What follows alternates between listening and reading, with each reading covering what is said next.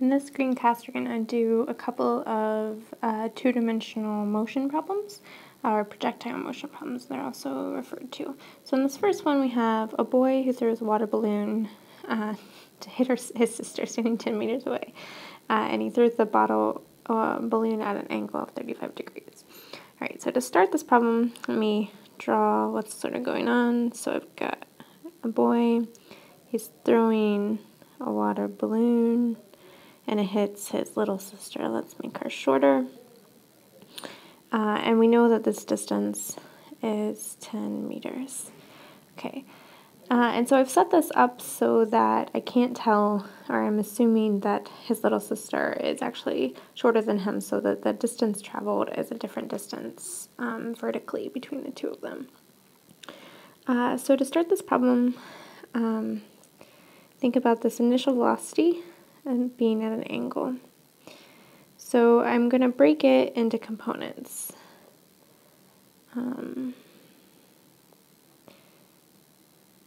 So let me draw that a little bit bigger down here.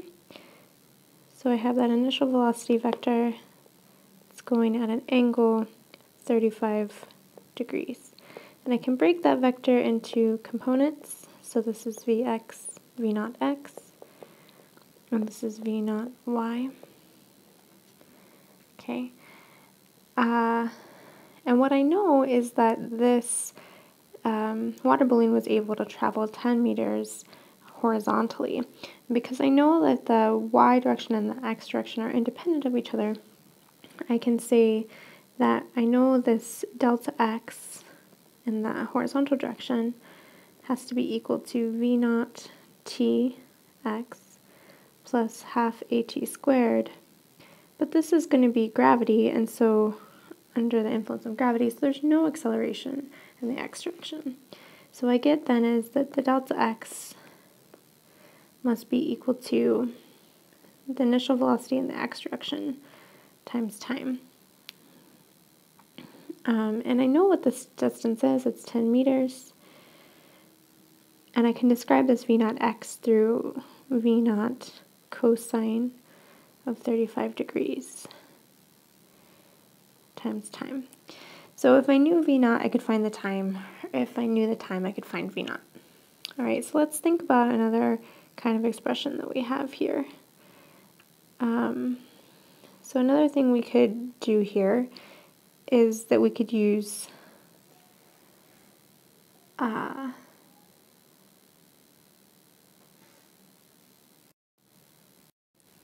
okay, so if the brother and the sister were the same height, then what I would do is go to delta h, so that change in height is V0 y times t plus half at squared.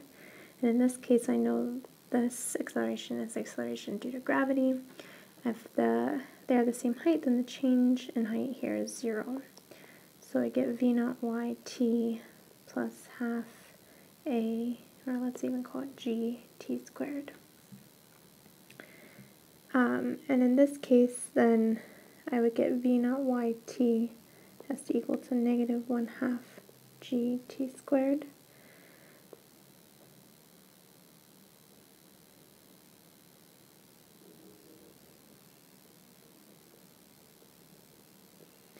And my V0 y here is going to be V0 sine theta equals minus half gt.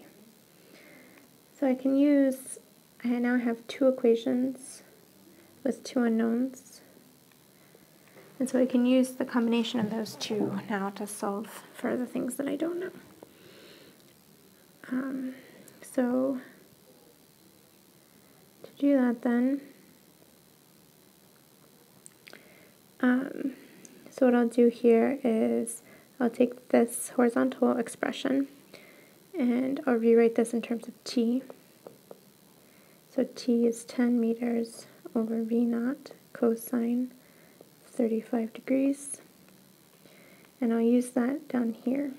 So V0 sine theta is equal to minus 1/2 9.81 meters per second squared times t here will be 10 meters over v naught cosine 35 degrees. So now solving for v naught, I get v naught squared is equal to minus 1/2 9.81 meters per second squared times 10 meters over sine 35 times cosine 35. So if I plug all that into my calculator and I realize, oops, I forgot to put in the fact that the acceleration is in the opposite direction of my initial velocity, I plug that to my calculator, I find that v naught is equal to about 10.3 meters per second. Okay, and with that information, I can then go back here and find the time.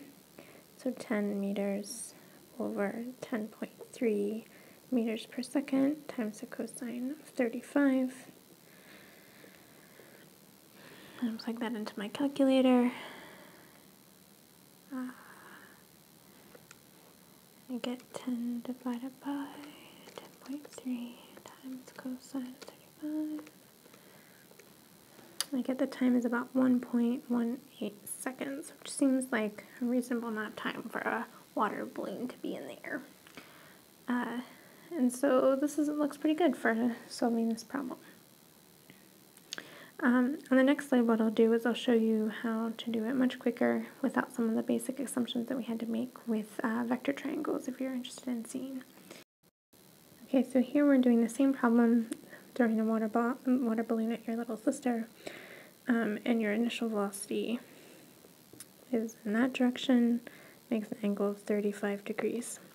Okay, so if I'm going to do the vector triangle method here, what I would use is that I know the distance between these two guys.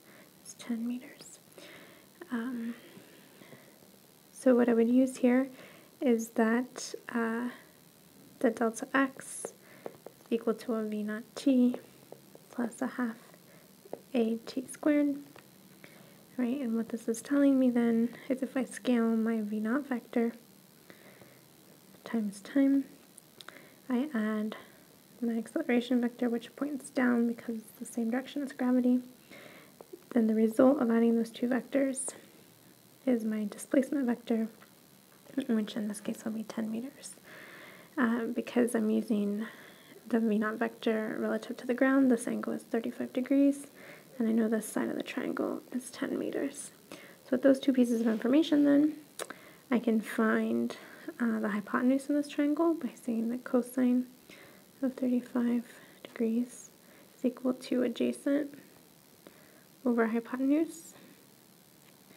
Right, so v naught t cosine of 35 degrees is equal to 10 meters.